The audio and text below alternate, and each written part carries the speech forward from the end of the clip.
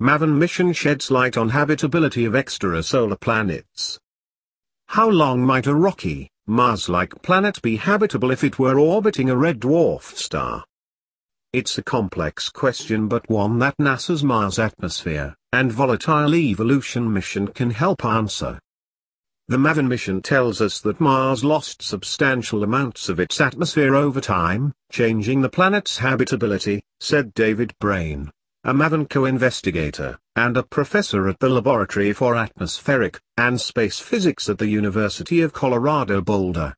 We can use Mars, a planet that we know a lot about, as a laboratory for studying rocky planets outside our solar system, which we don't know much about yet. At the fall meeting of the American Geophysical Union on December 13, 2017, in New Orleans, Louisiana, Brain described how insights from the MAVEN mission could be applied to the habitability of rocky planets orbiting other stars.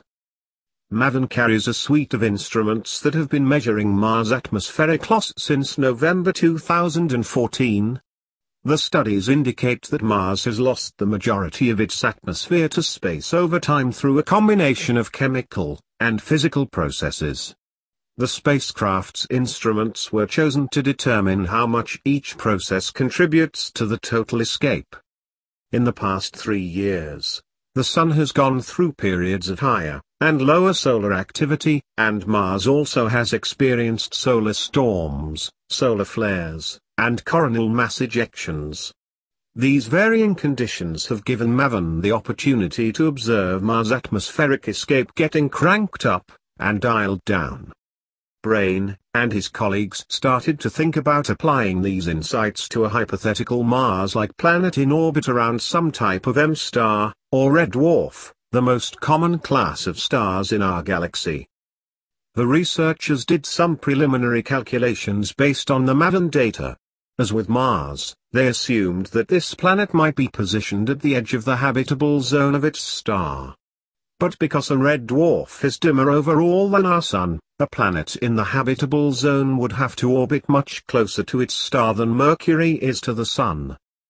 The brightness of a red dwarf at extreme ultraviolet wavelengths combined with the close orbit would mean that the hypothetical planet would get hit with about 5 to 10 times more UV radiation than the real Mars does.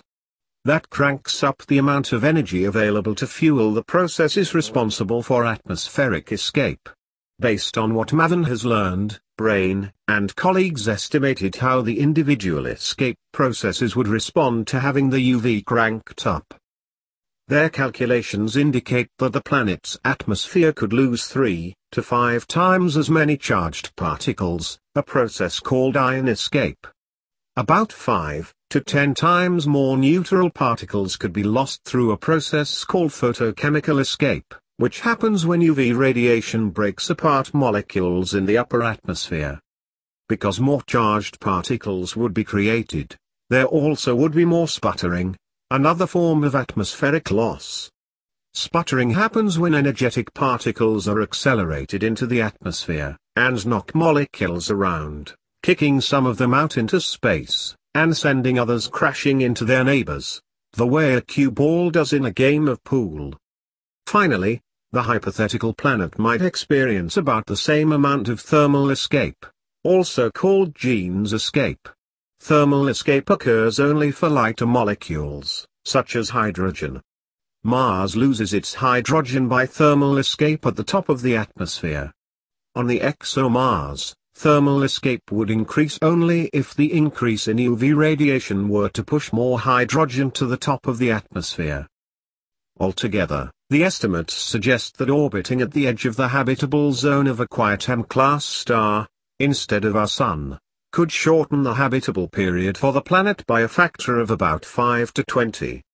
For an M star whose activity is amped up like that of a Tasmanian devil, the habitable period could be cut by a factor of about 1,000, reducing it to a mere blink of an eye in geological terms. The solar storms alone could zap the planet with radiation bursts thousands of times more intense than the normal activity from our Sun. However, Brain and his colleagues have considered a particularly challenging situation for habitability by placing Mars around an M-class star. a different planet might have some mitigating factors. For example, active geological processes that replenish the atmosphere to a degree, a magnetic field to shield the atmosphere from stripping by the stellar wind, or a larger size that gives more gravity to hold on to the atmosphere. Habitability is one of the biggest topics in astronomy, and these estimates demonstrate one way to leverage what we know about Mars and the Sun to help determine the factors that control whether planets in other systems might be suitable for life, said Bruce Jakuski, MAVEN's principal investigator at the University of Colorado Boulder.